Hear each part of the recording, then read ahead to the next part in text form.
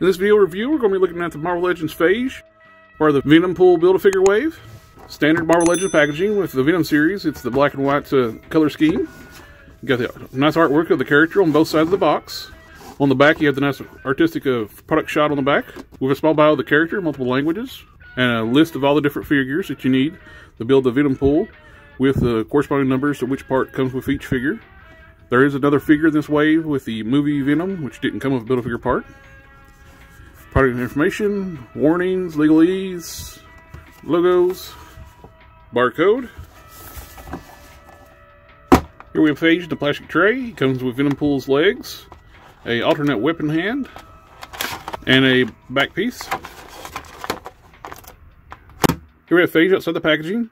It is going back to the old Hasbro standard of using the bucky cap with painted on tendrils. The only new parts we have is the new head, the back piece, the blades on the forearm, the blades on the lower legs, and the weapon hand. Everything else is just straight up bucky cap. Unlike the really nice Carnage figure we recently looked at, this is just going back to the old standard of reuse of bucky cap. When you go from full-on brand new sculpt like with Carnage down to back to bucky cap, it's that's kind of let down.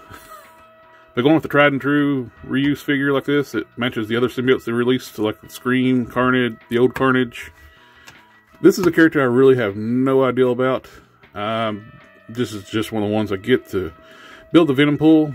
I don't know anything about Venompool either. It's just a great looking sculpt and I want to build the figure.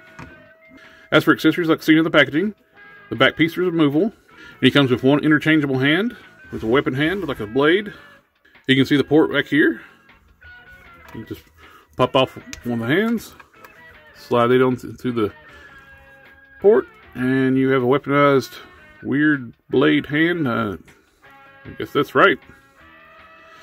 I have no clue about this character. I just want to build a figure. Let's go ahead and just pop this back off with the regular hand. I know I don't know anything about this character, but since they already have the molds for these big weapon hands, and just giving us one weapon hand, I don't see why they just couldn't just do these in different colors for all the symbiotes. As for the head sculpt's really nice. It's probably one of the nicer looking symbiote heads I've seen Hasbro do for a while. I love how they paint the teeth individually and didn't just do them all black like they do with Carnage. I know this is just the character design, but I think this looks really nice. Glossy white for the eyes. All the black line work looks pretty good. It's good coverage, which black over yellow should be pretty easy to do. More of a metallic mustard yellow, but it's still black over yellow, so it's kind of hard not to mess that up. But one thing I would have liked to see is some of these black lines come up onto the lower legs a little bit. They stop abruptly at the boot cut. Again, I hate boot cut on like a nude style leg, like a plain leg. Wish they would have just made some new legs without boot cut.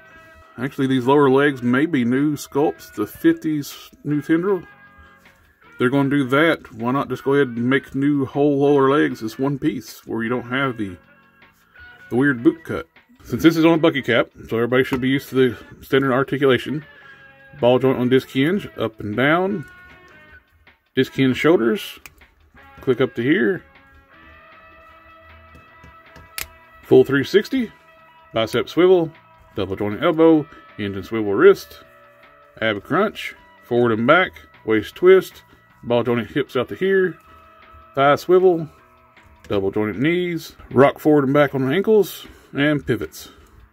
Since this is a bucky cap, I'm not going to do too much comparisons. I'm just going to bring in a couple of the other symbiotes. Here we have next to two different Carnage figures.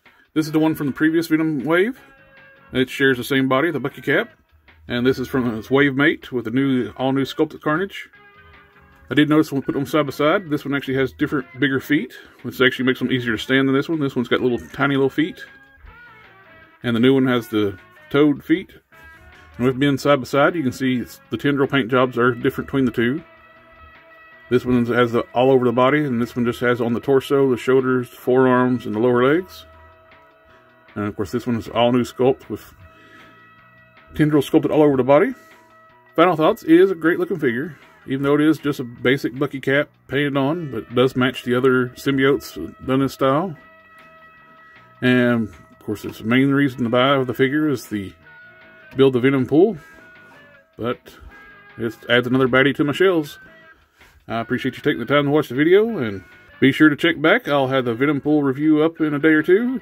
And that's all for this one.